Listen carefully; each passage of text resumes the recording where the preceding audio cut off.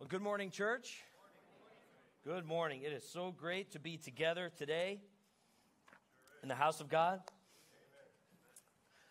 Please turn with me in your Bibles to Matthew chapter 5.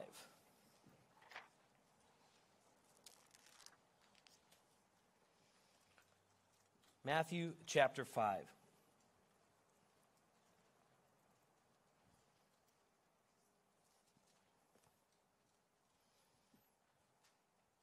You know, one of the things that's so great is sensing the presence of God in the room. When you're lifting up your voice to Him, when you're worshiping, crying out to Him, there is just such a sweet presence that remains in that place. And I hope you felt that this morning, and I'm feeling it now. The Lord is here. He is changing hearts and lives. And one of the wonderful things that we get to celebrate here as we continue our study of the Sermon on the Mount is the transfer from those who are formerly children of wrath into the children of promise, going from that realm of death into eternal life, the way that we were originally created to be. But through sin, we were separated from that communion with God. But thankfully, we have been given the means by which we can call upon the Lord and be saved. Isn't that wonderful? Isn't that wonderful? So as we continue our study of the Sermon on the Mount, we are going to get into the opening section here, the Beatitudes, they're called.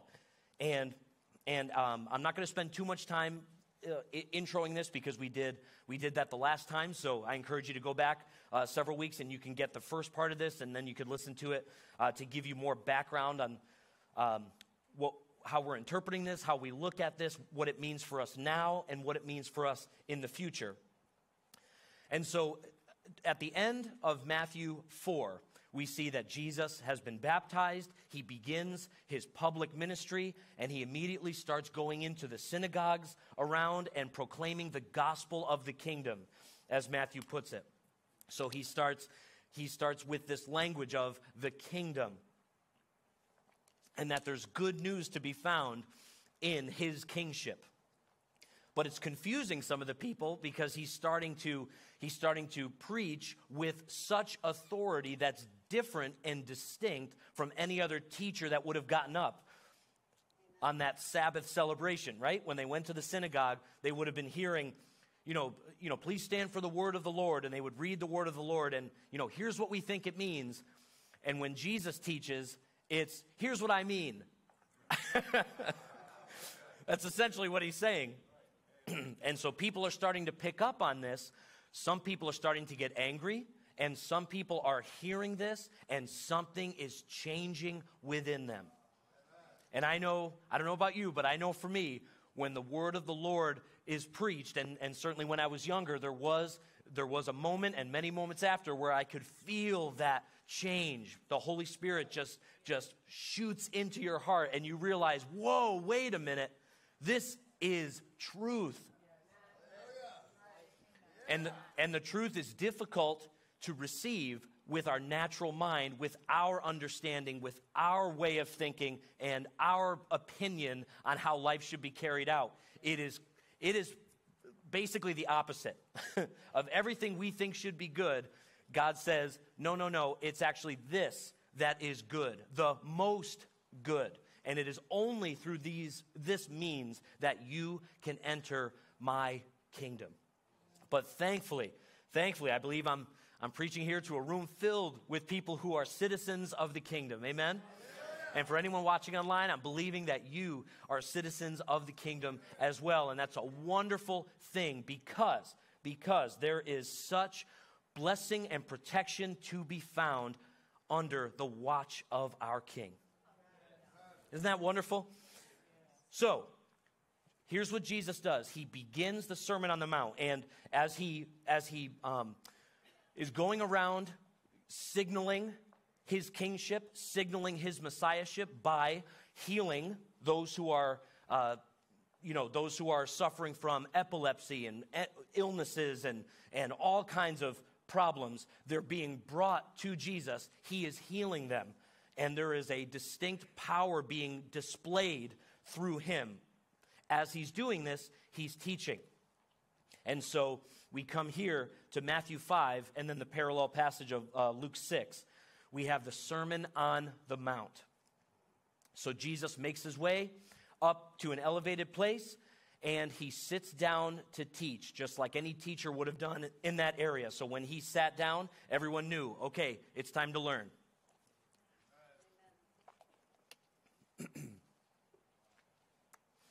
And now here's an interesting piece of language that Matthew uses. So as Jesus is going, look with me in Matthew 5, verse 1. Let's read the opening verse here. When Jesus saw the crowds that had begun to gather because his teaching started to gain influence with the people, the healings had drawn people to him out of curiosity, whatever. They're now starting to see, wait a minute, I want to see what's going on with this Jesus guy. He went up on the mountain, and after he sat down, his disciples came to him. So they're sitting right in front, and everyone else is gathered tightly in behind, all along the valley.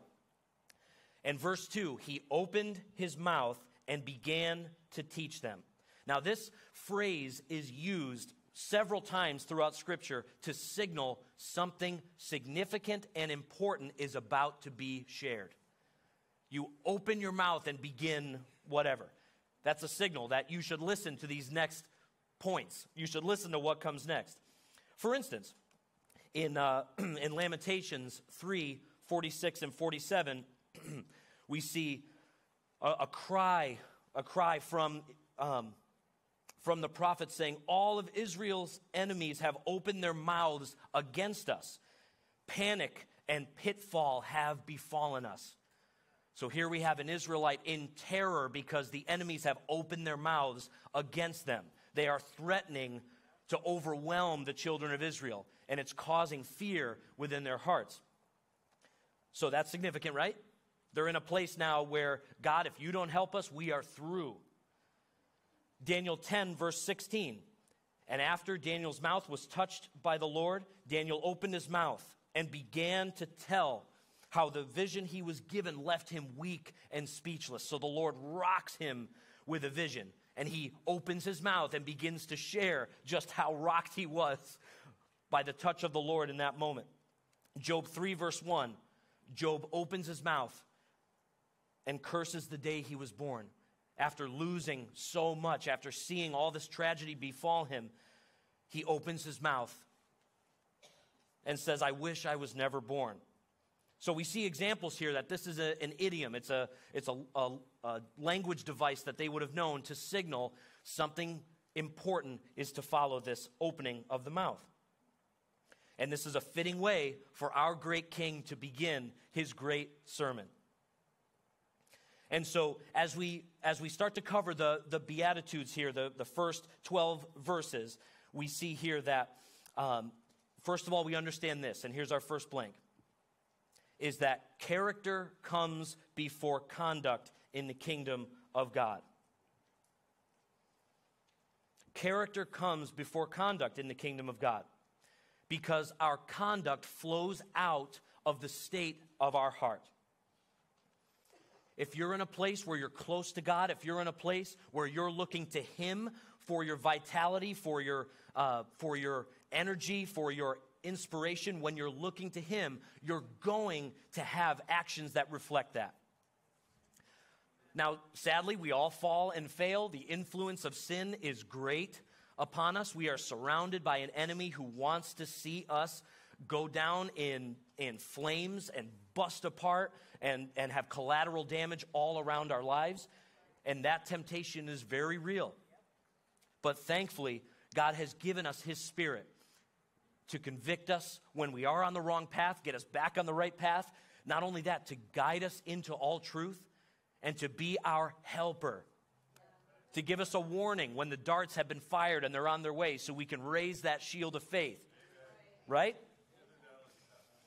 And that's wonderful, wonderful. So here's how the Bible describes this, is the character, the importance of character being primary. In Matthew 12:34, we cannot speak good. We will not speak in a way that honors God or from a place of true repentance and words before God when we are evil. Out of the abundance of the heart, the mouth speaks.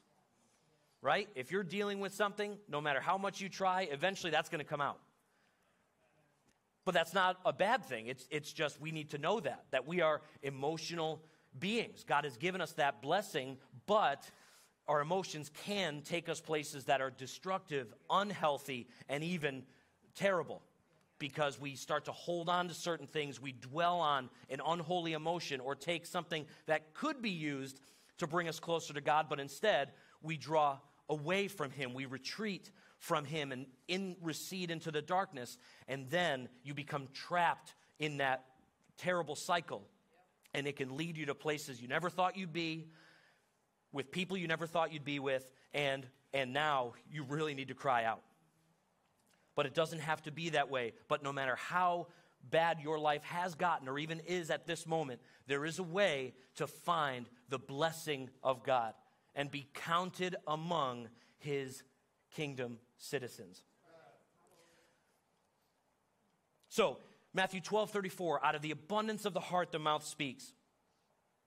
Matthew 15:38, this thought is repeated, that the mouth speaks what is in the heart. So you see a pattern here, that you're going to talk out of what you're thinking of. What's really on your mind and in your life is going to come out. You're going to have to deal with it. In Luke 6, in our parallel passage of the Sermon on the Mount, we see that the evil man has evil treasure, and he speaks from that which fills his heart. So who is filling our heart is what we need to investigate, is what we need to remember. Who is filling our heart? What are we prioritizing? What are we hungering and thirsting for? Our actions are evidence of what the mind and the heart are dwelling on and drawing from. You know, a great example is if you look at a well, right? You drop the bucket into the well. Whatever's in that well is what's going to fill that bucket. So make sure you're drawing from the right well. Or you could get toxic liquid, and it's going to do anything but help you. So our actions are evidence of what our mind and heart are dwelling on. Again, in Luke 6, Jesus makes this point, and listen to this, because with Jesus, there's no middle ground. He makes it very clear. There's either A or B. A bad tree cannot produce good fruit. No matter how much you fertilize the soil, a bad tree is going to continue to bear the fruit that resembles its nature.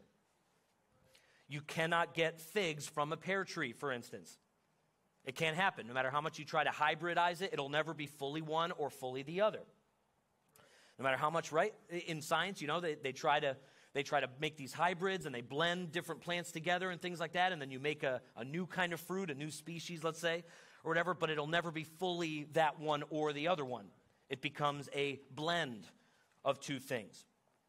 But Jesus says we can't be that. We are a good tree that bears good fruit, or we're a bad tree that bears bad fruit.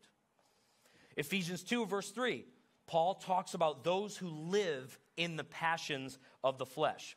So it's referring specifically to unbelievers here and being classified as children of wrath.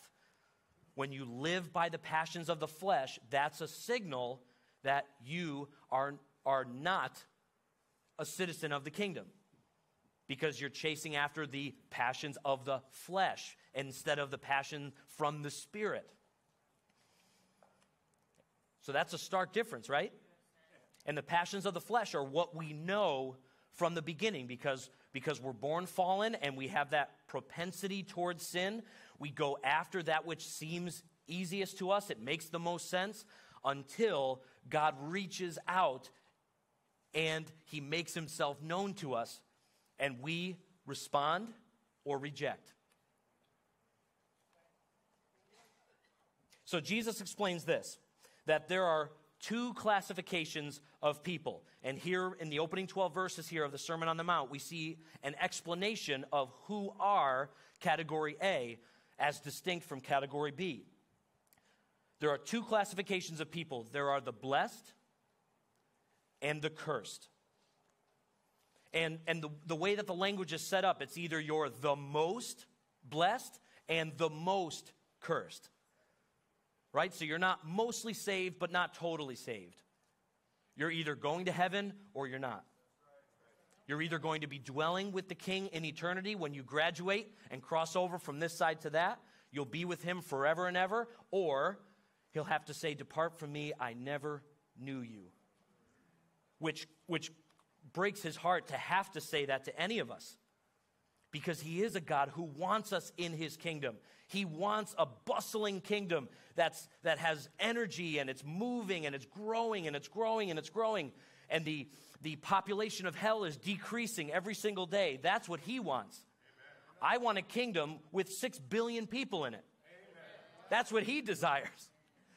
Right? He doesn't just want America. He doesn't just want England. He doesn't just want Africa. He doesn't want, he doesn't just want all of that. He wants every human alive to realize that they need a Savior.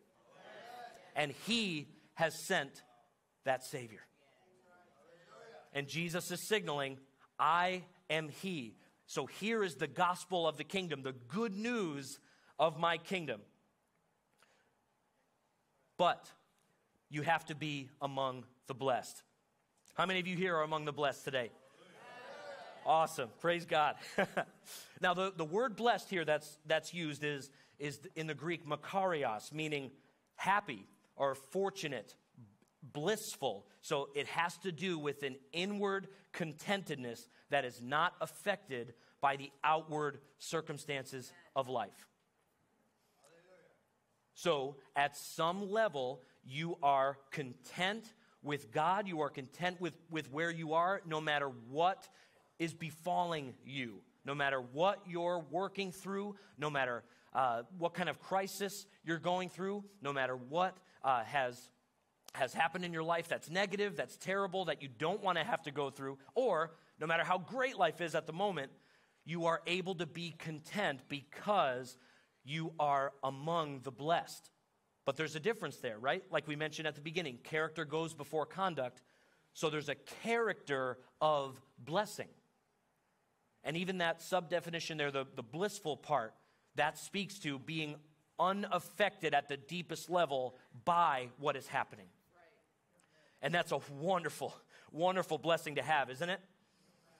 What a promise that we don't have to cry out with despair, like in Lamentations that we read, oh, the enemy has opened his mouth against me. I am in terror. We don't have to live in terror of what the enemy will do. In fact, try as he might, we are safe in the Savior's hands. Isn't that wonderful?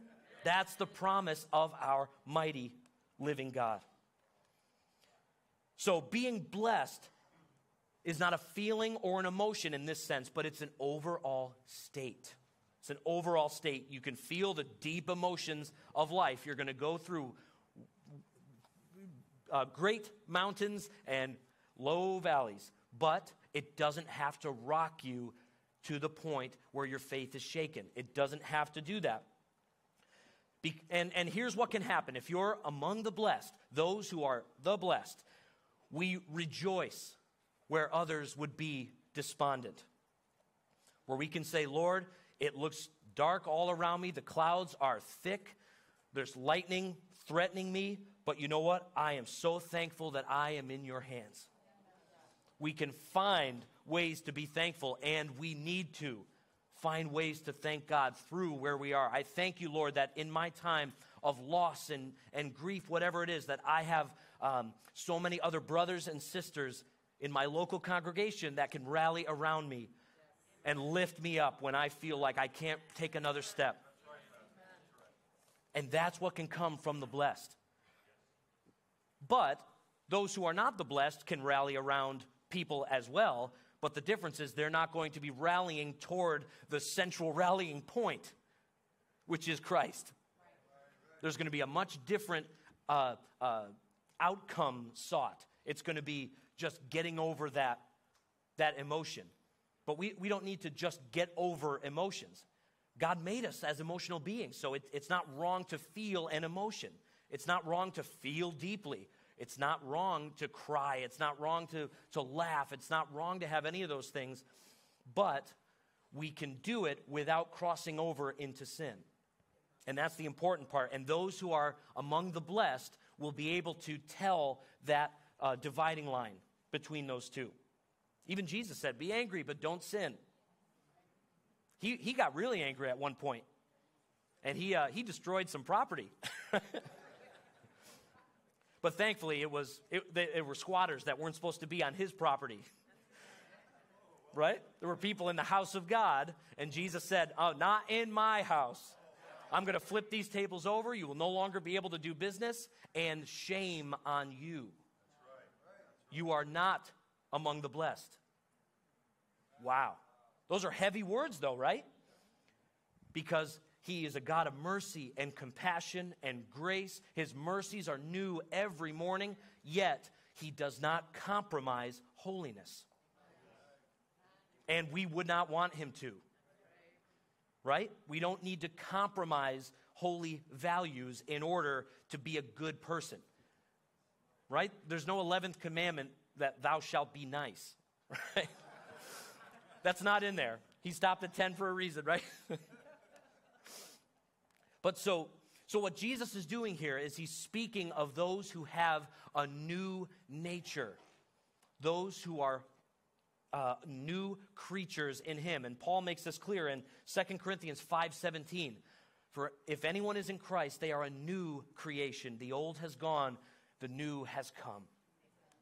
Isn't that wonderful? So we get to be remade from the inside out. We don't stop being human, which is actually a good thing. We be what we were created to be, which is human in all of its wonderful parts and drawbacks, but we get to be called a son and daughter of the Most High God, a citizen in the kingdom of God. And that truly is good news, amen? And so what Jesus does here in the Beatitudes is he describes it's a collection of values, you could say, that are undesirable by any worldly standard. So let's take a look. Here, what does Jesus say? Let's start in verse 3, Matthew 5, starting in verse 3. Blessed are the poor in spirit, for theirs is the kingdom of heaven. Blessed are those who mourn, for they shall be comforted. Blessed are the gentle, for they shall inherit the earth. Or meek in other translations. Blessed are those who hunger and thirst for righteousness, for they shall be satisfied. Blessed are the merciful, for they shall receive mercy. Blessed are the pure in heart, for they shall see God. Blessed are the peacemakers, for they shall be called sons of God.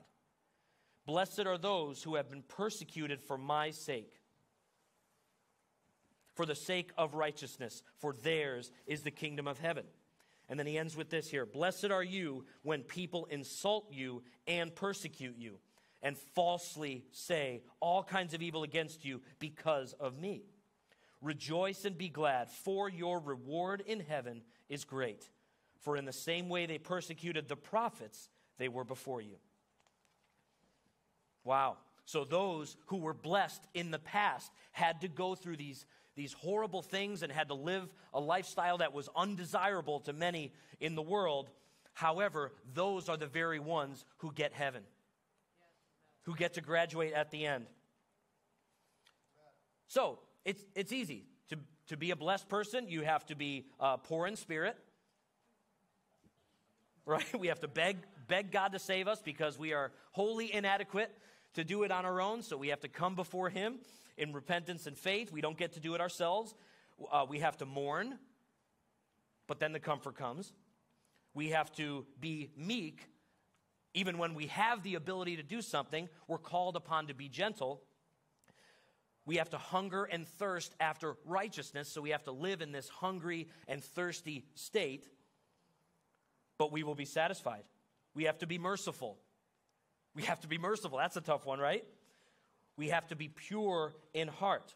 Not just good in heart. We have to be pure in heart. We have to be peacemakers. That's difficult. And we have to We have to gladly go through persecution. Persecution and put up with people who falsely accuse us, who purposely make up lies about us for their own purposes. Isn't that wonderful? You get to be blessed. That's how you do it. What a great list. I love it. But you know what? When you come to Jesus in repentance and faith, you become that new creation. You see the truth of those statements, and you see that there could never be any other way, because Jesus modeled them first. And by his Spirit, we gladly display all of these traits, because we're given a new nature. We're a new person. Our desires are new. Our affections become new. Our direction is new. And there's everything great about that. And so here's what Jesus means when he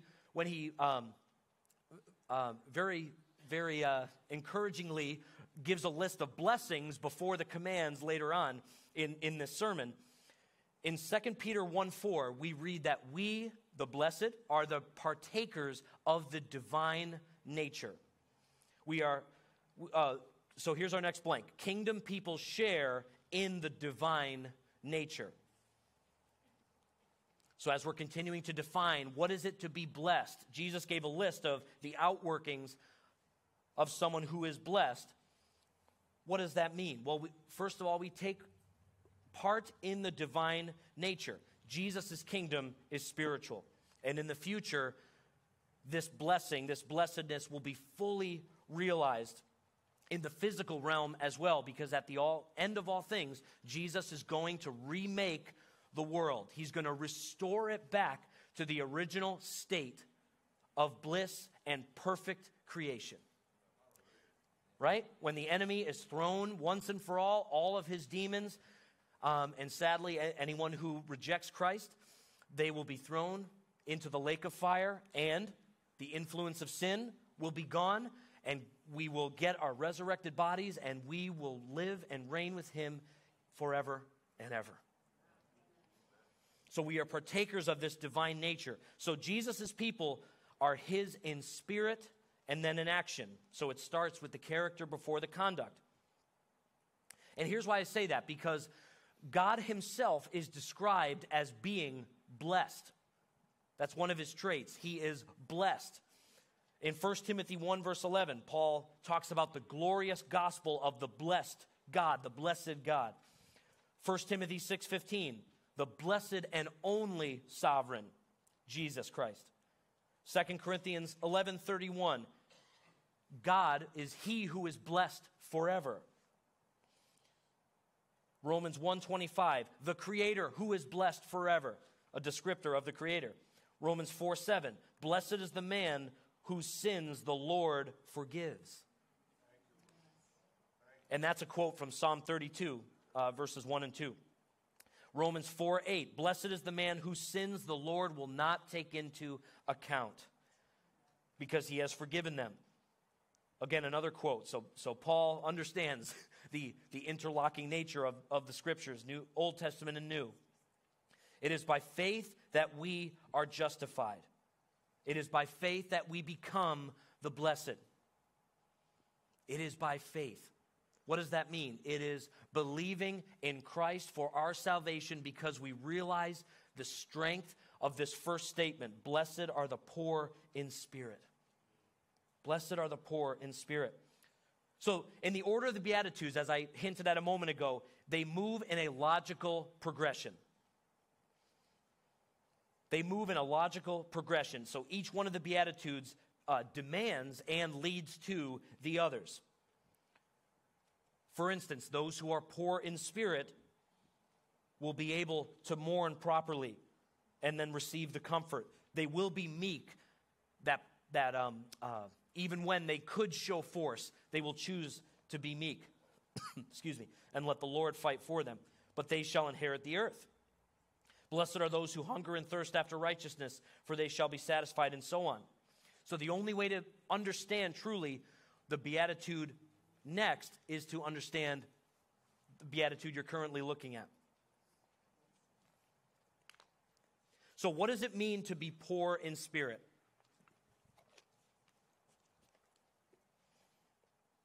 What does it mean to be poor in spirit? So the word here that's used is patokoi in the Greek, and it's an adjective that means to cower or to bow down timidly. So it gives the image of someone who has nothing to their name, and they are forced to put out their hands and beg for whatever someone else who has something can give to them.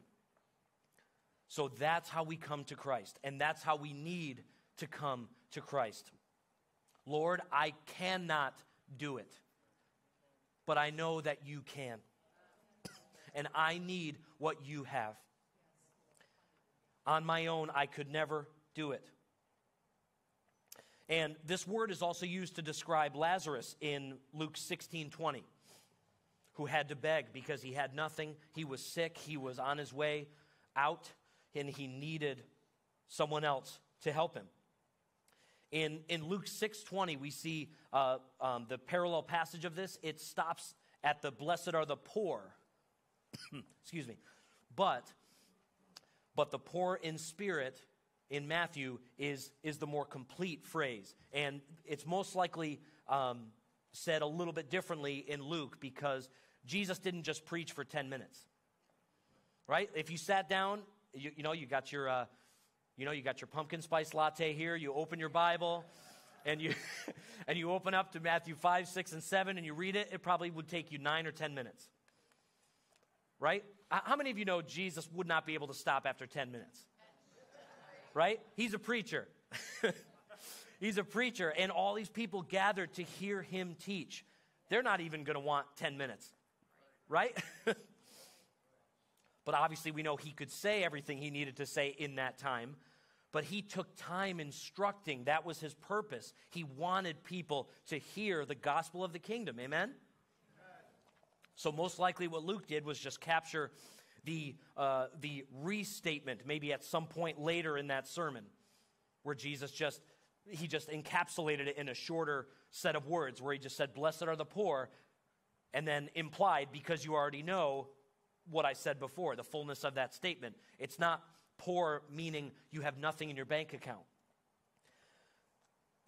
How much money we have and how much assets we have to our name has little and, in fact, nothing to do with whether or not we are blessed or cursed.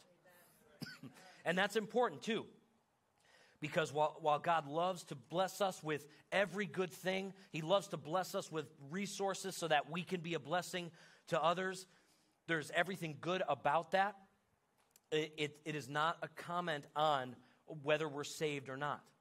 So if you don't have a penny to your name, you could be more saved than someone who has $6 billion to their name. But the reverse is also true. Right? You could be completely saved and look at your bank account and you have $6 billion in there. Or you could be someone without a penny to their name, and you could be sadly destined for hell at that point unless you turn to Christ. So Jesus is not talking about an economic state, and that's why it's important to understand what Luke is saying in that recording of the Sermon on the Mount. It's not the amount of money that is saving you or causing you to be blessed. But God is clear that those who are in tough positions, tough circumstances, dealing with harrowing things, God is near to them, but they are not saved because of those things. That's important. It's only through Christ that we are saved. Nowhere does the Bible teach that being poor is good in and of itself. To be poor in spirit is to realize our dependence on God. That's what it comes down to. So this is someone who knows we have no means of spiritual self-support, that it's only from him that we will be saved. And David exhibited this spirit in Psalm 86, verses 1 through 5. Let's just read it very quickly. Psalm 86, and then also in Psalm 51. But Psalm 86, David's crying out, incline your ear, O Lord, and answer me, for I am afflicted and needy. Preserve my soul, for I am a godly man. O you, my God, save your servant who trusts in you. Be gracious to me, O Lord, for to you I cry all day long. Make glad the soul of your servant, for to you, O Lord, I lift up my soul. For you, Lord, are good and ready to forgive and abundant in loving kindness to all who call upon you. What is David doing here? He needs the Lord. And properly, he cries out to him. You, O Lord, can do this. You are the one who can make this happen. And then in Psalm 51,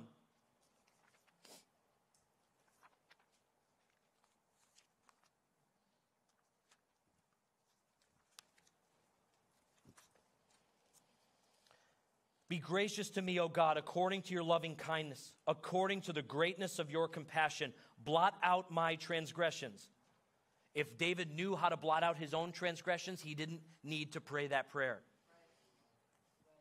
But he realized, I cannot blot out my own transgressions. But here's what he's crying out to the Lord for. Wash me thoroughly from my iniquity. Cleanse me from my sin, for I know my transgressions, and my sin is ever before me. Against you and you only I have sinned, and I've done what is evil in your sight. So skip down to verse 10. Create in me a clean heart, O God. Paul realized this in Romans 7, verse 18. In Philippians 3, 8, Paul says, I count everything as loss compared to the worth of knowing Christ, to knowing our King. And thankfully, we have a king who took on human flesh, who took on our condition, walked faithfully, fulfilled the law completely so that we could be saved. He knows exactly what we go through on a day-to-day basis. He knows the temptations that are there. He knows the influence of sin. And still he says, if you rely on me, if you cling to me, you can be counted among the blessed. And here's why humility of spirit is first. Humility must precede everything else.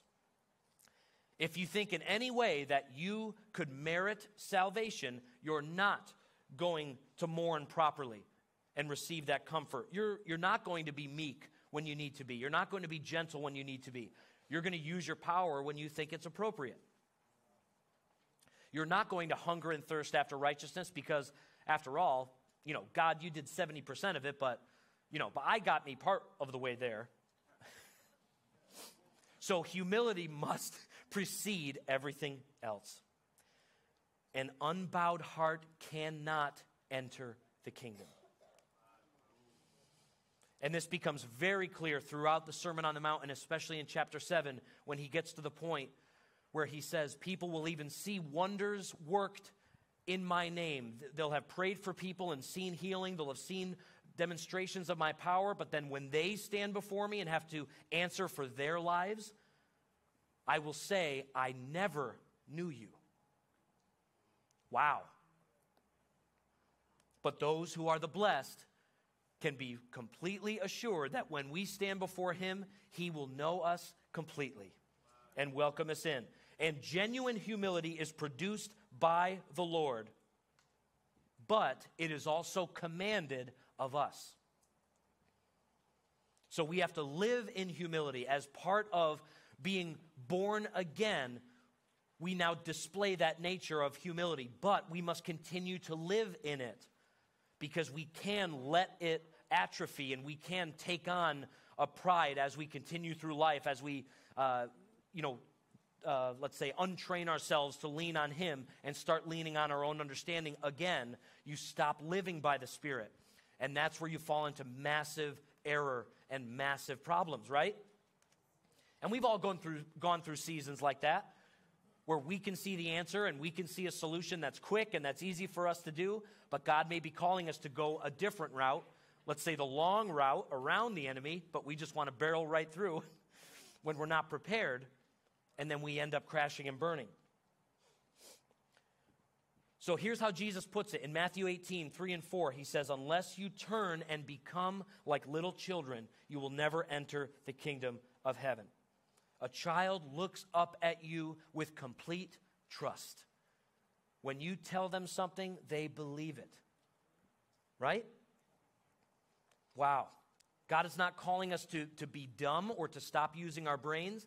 In fact, that's counter. God gave us a mind to use, to glorify Him. But what we need to do is we need to realize the difference between creaturely wisdom and godly wisdom. And we need to seek after godly wisdom. Amen? And that only comes first being humble. Because our natural state is the opposite of that. We are not humble by nature. We are not humble in a way that honors God by nature. James 4:10, humble yourself before the Lord, and He will exalt you. 1 Peter 5:5, clothe yourselves with humility toward one another.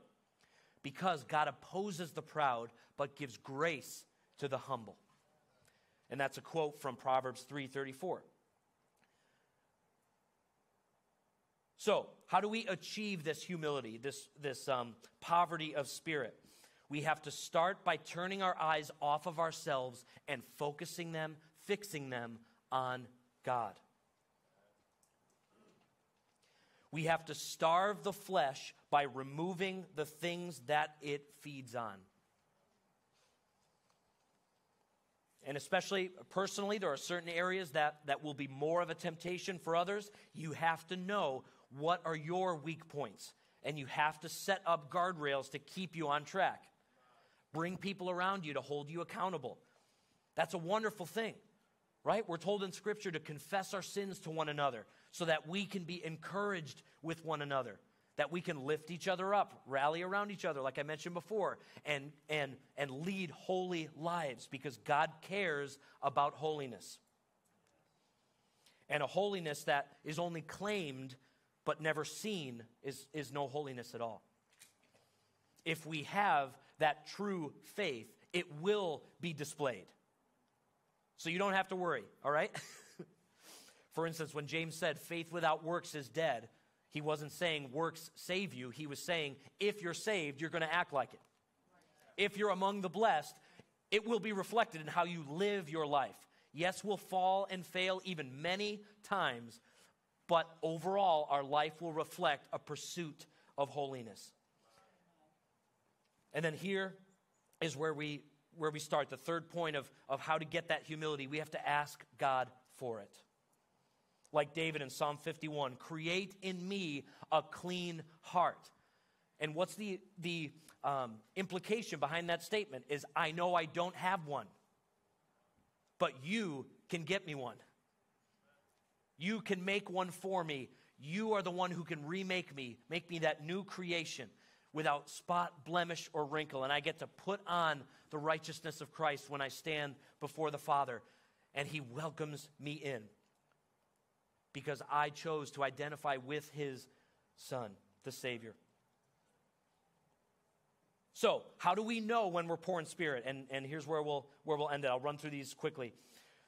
When the self becomes of no importance and Christ is of the utmost importance. Galatians 2:20, Paul declares, it is no longer I who live, but Christ who lives in me. I've come to terms with the fact that I don't get to make the decisions. I'll leave them to Christ. We will find ways to be grateful no matter how bad our situation may become. And I know this is tough, but we need this, saints. We need to hear this. There's always a reason to give thanks. No matter what situation of life you're in, no matter how long you've been dealing with an affliction, we know that it's only for a moment that we feel this intense heartache, pain, whatever, severity. It's only for a moment. It's just a dot on the meter of eternity. It's just one mark on it. So bear faithfully through that now. And then when we graduate, it will be no more. Every tear will be wiped away. It will be replaced with joy when we see our Savior. So, we will be quick to see the virtues of others and our own sins. We will be quick to see the virtues of others and our own sins. And thankfully, because of our faith, we're in a place of blessedness. So, on the occasion that we sin, we come to him in forgiveness. He is giving that to us, right? We don't have to worry that every sin we commit is taking us instantly to hell. We're now removed from faith. No. It's those who are chasing after the Lord who can get up that seventh time, right? The righteous man may fall 7 times, but he'll get up that 7th time. Because we're a new creature, we're in a new state. Our character is that of blessedness. And God knows we will fall and fail, but when we're clinging to him, his love covers that multitude of sins. So it's that wonderful promise from him. Prayer will become a regular part of our lives. If you know you can do nothing on your own to save yourself, you better believe you're going to cry out, right? I can't save myself. I need someone else to do it. Lord, save me. Lord, guide me. Lord, help me. Those are the prayers he will hear, and he will gladly hear. So we come to Christ on his terms and not our own. And here's the blessing here for those who are poor in spirit. Theirs is the kingdom of heaven. So the poor in spirit, we present our broken hearts before the King of glory, and we're given new hearts. We're able to live a humble life where we empty ourselves out before the Lord, and we are filled with every good thing. The poor in spirit lay our crowns before the King of glory, and he crowns us with righteousness and citizenship in his kingdom, both now and forever. Hey, I'm Pastor Petey. And I'm Christina. Thanks for watching today. Let's stay connected. First, click the thumbs up on this video. Next, click subscribe. And lastly, click the Give Now link in the description to support the ministry so that we can continue reaching people all over the world. And if you're in the area, we'd like to personally invite you to join us right here in Middlefield, Connecticut, and see for yourself what God is doing with our church family. Thanks again for watching.